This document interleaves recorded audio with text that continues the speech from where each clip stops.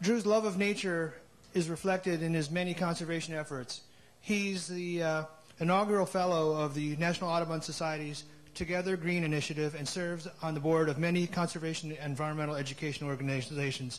Please, let's welcome Drew Lanham.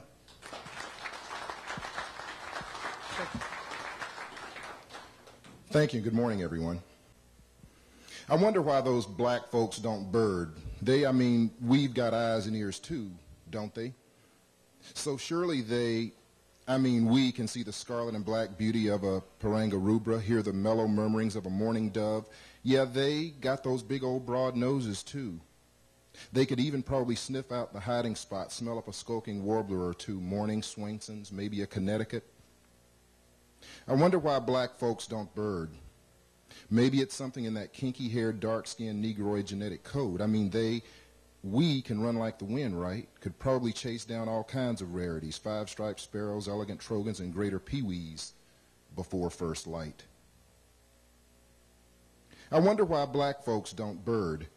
Maybe it's something in our lazy ways, not wanting to go to Madeira or Benson Rio or the Sierra Cascades. What interest could they possibly have in seeing the beauty of a dawn break over the Santa Ritas or witness the sun sinking behind the saguaro, poor wills and elf owls welcoming the cold desert night? I wonder why black folks don't bird. It's probably all that loud rap music we listen to. Maybe they couldn't appreciate the ringing sweet song of a Bachman sparrow, Ammophila estivalis in Pinus palustris, ringing as sweet and clear through the Georgia pines as Ray Charles said they could. Sure, there are some, right? At least one or two. I wouldn't call them, us, tokens, though. Let's see. There's Dudley, Keith, Lamar, Anita Drew, Douglas Rue, to name the few. Well, at least there's enough for me, not to have to use more than two hands, wouldn't want to break the birder quota or the ornithological color ban. Better keep us, out of all the same hot spots. Don't let them all gather at Cape May or Whitefish Point, or God forbid the Everglades.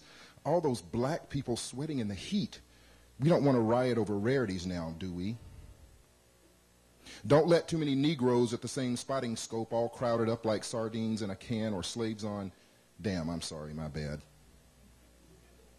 Spread out, lest some disaster blot us out like Ivorybill woodpeckers or Gunnison sage grouse. I know why black folks don't watch birds. Maybe we're too busy not seeing the forest for the trees. They did hang them from those things way back when, didn't they? Or maybe it's that they simply don't have the time to be chasing birds around at unlikely hours in places where they ain't used to seeing faces like ours. They might get stopped by the man, birding while black. Miranda for a tanager? You have the right to remain silent. Chip burr. Hey, you, black guy with the binoculars, why are you looking into middle-class white people's houses with those suspicious black people's eyes? Were you looking at my wife?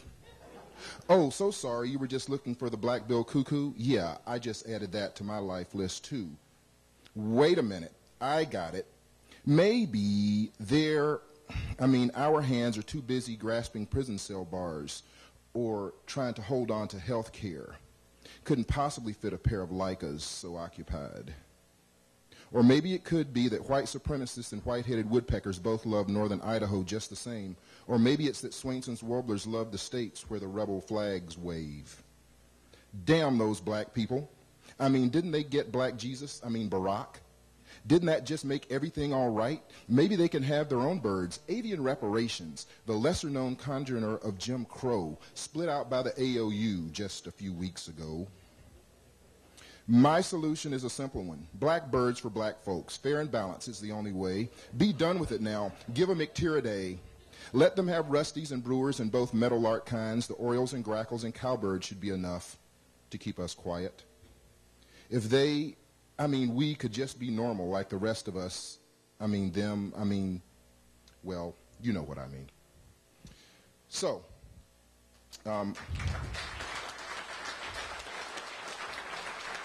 thank you.